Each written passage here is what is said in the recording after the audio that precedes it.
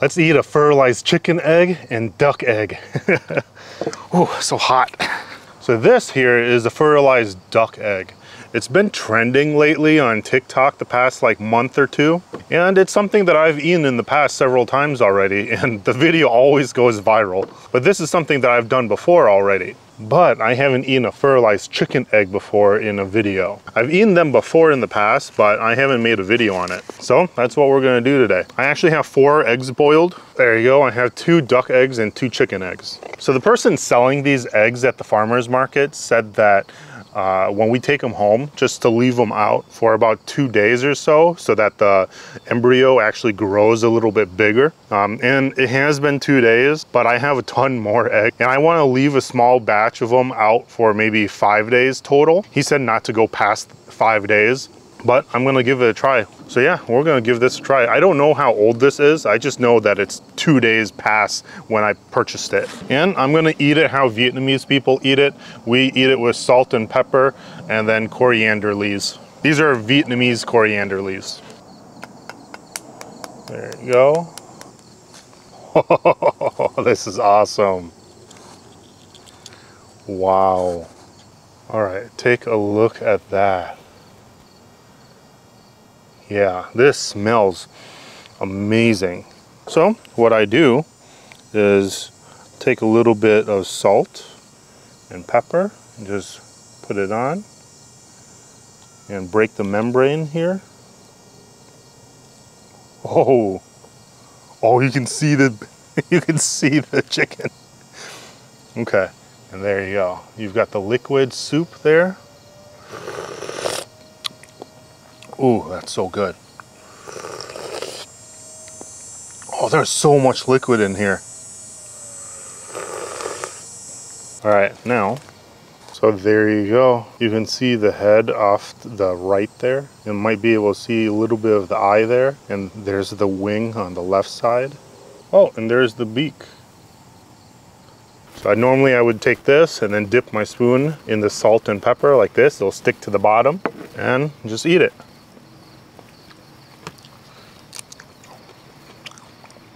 And then take a bite of the coriander. Really good. Perfect. And then you've got all of this here too. That's the egg yolk. You do the same thing. Perfect. And at the very bottom, you have the egg white. And the egg whites in these fertilized eggs, it's usually really rubbery and hard. Sometimes you get really soft ones, but this one here, it's just rubbery and hard. And I do eat it too also.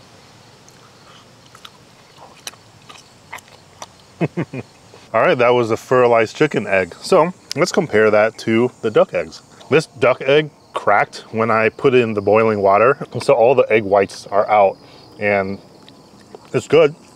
I salted the water so it was salty.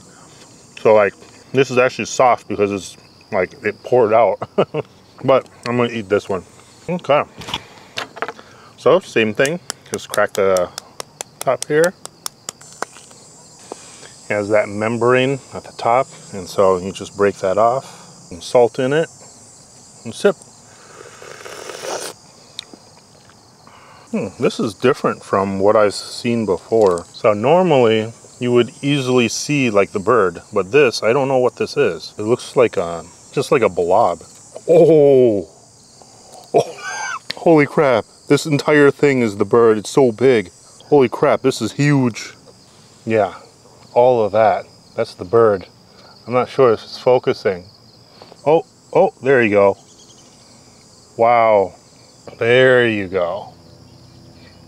There's the duck embryo. Some salt, pepper. Grab some of these leaves.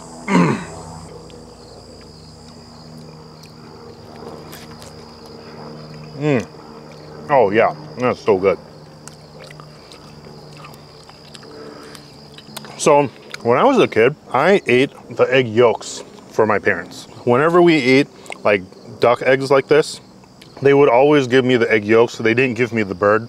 And I was already kind of freaked out already too. It was a visual issue for me. I was really scared to eat one. And so I never did until I was like 18, when I visited Vietnam, and a cousin of mine told me to eat it, try it, and I tried it and it was really good. And then I finally kind of got over the fact that I was eating like a duck embryo and like a tiny bird, you know? And then because there's no flavor issue. Like all of this that I'm eating right now tastes amazing. It has its own unique taste. It does have some familiar taste also, because if you've had eggs before, kind of can tell like it's an egg. But it has its own unique sort of flavor and aroma also. And duck eggs are so much more creamier too. It was really, really fantastic. Yeah, this duck egg, the duck itself, the embryo, really large. This was left out for a while. So like the embryo was like twice the size of the chicken. But I mean, the egg itself is like twice the size anyways. So, you know, you can see a huge difference between the size of the eggs.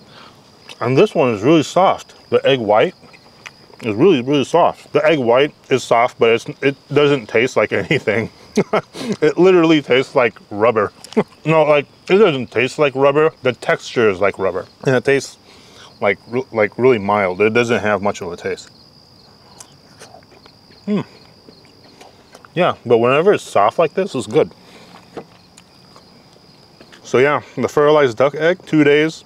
I think the others that I have, I can let it sit for maybe 2-3 more days and maybe it'll grow really big. I don't know, we'll see. All right, well, that's it for today's video. Hope you enjoyed it, hope you learned something. Growing up, I knew that there were fertilized duck eggs because I ate them all the time. But then all of a sudden, maybe a couple years ago, my parents introduced me to fertilized chicken eggs. Never knew that it was a thing that people ate also. And so it's really cool. If you're able to find fertilized chicken eggs, give it a try. Or even duck eggs. The duck eggs are a lot more easier to find. It's a lot more common. So you can just go to like a Asian food market and a lot of times you will be able to find them. Or at very least request for them. But these were found by my parents at a farmer's market. Yeah, by a local farmer. Well, yeah, if you enjoyed the video, please smash that like button, consider subscribing. Check out some of my merch on my Spreadshop. And if you're interested, check out my newest possum video. It's where I actually like kill it, gut it, skin it, and process it fully. And I do a lot better job this time than the previous time. It was the second possum that I caught last year.